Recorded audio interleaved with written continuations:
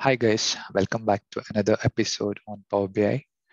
In today's video, we are going to learn how to count number of working days between two dates, excluding the public holidays, Saturday and Sundays. Let's get started. Here is the PBX file. Let's quickly go to the data. So I have two tables here. The first one is fact. In this table, I have the country code, the order ID, the order date, and delivery date. So I want to find the number of days since the order was placed and when the product was delivered. So, but a catch here is I want to exclude the public holidays or bank holidays, and I want to exclude the Saturdays and Sundays. So in this table, dim holiday, I have the list of the public holidays. So when I click on this, as you can see here, I have the country code, that is Singapore and Philippines.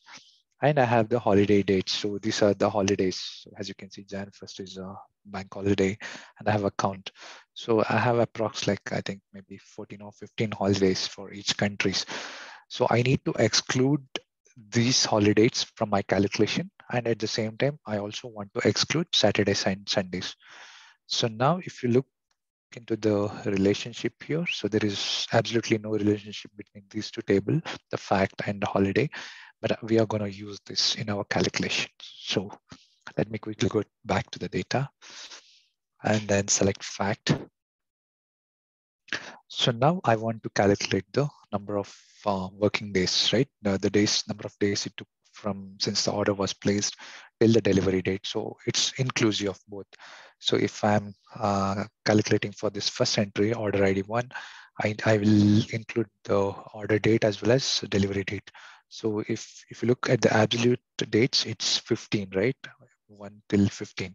But I want to exclude the public holiday. So Jan 1st is a holiday. And similarly, between 1 to 15, there are like 2 weeks. So it means 2 Saturdays and 2 Sundays. So if I look for a net working days, I should be getting around like 10 days. So now let's add a new column.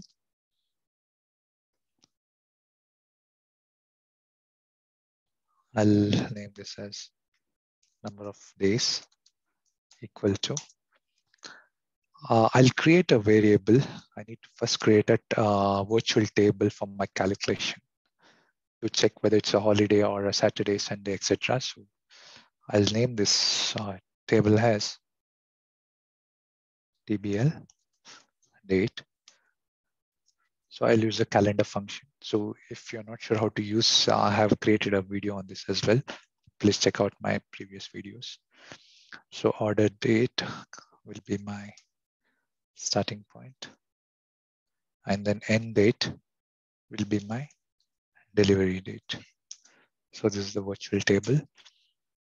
And then I'll create one more variable, name it as table final date.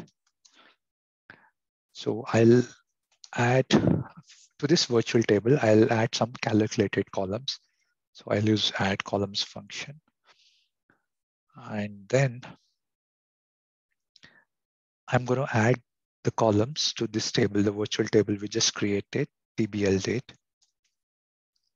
And then the column name. So first we'll check if it's a working day. So I'll name this as working day. And then expression, right? So I'll use if function here. If week day of this column, the virtual table we just created, return type. So Monday to Friday is a working day. So I'll use this one.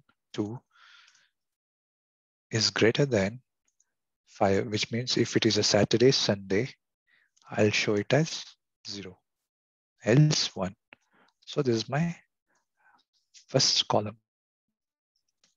The second column is holiday.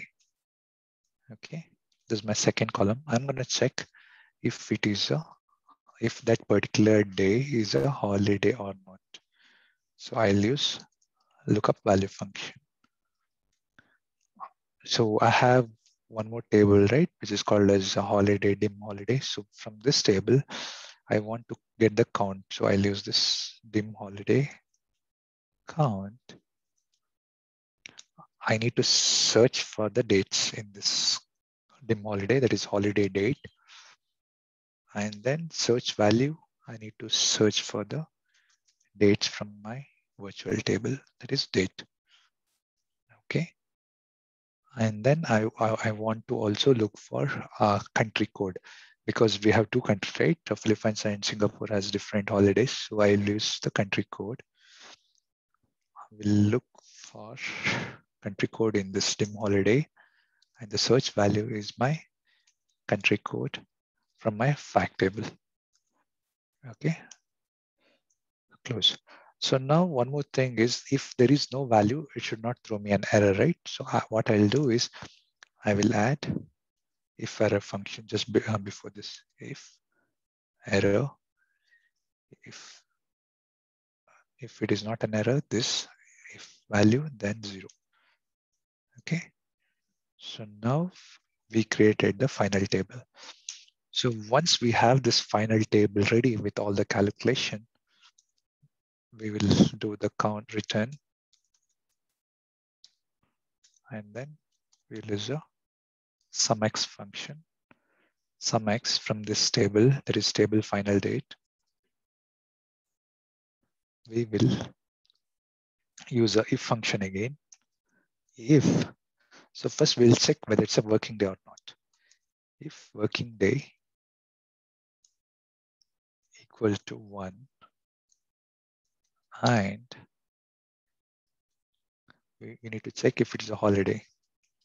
And holiday, if it's not an holiday, there is 0. We will use 1, else 0. Hit enter. So now you should be able to see the results in the column.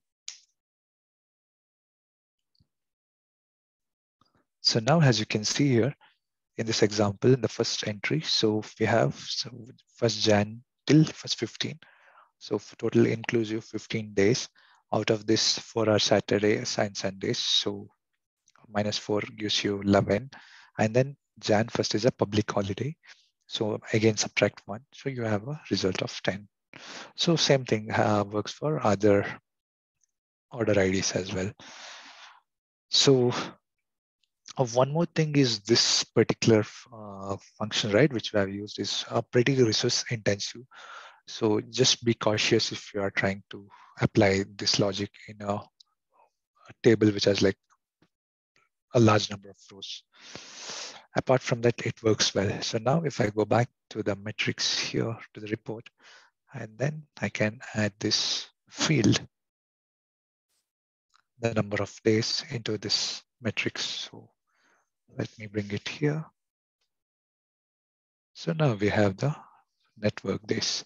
So problem solved.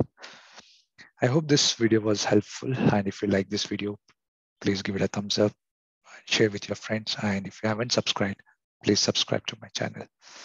And thank you for watching.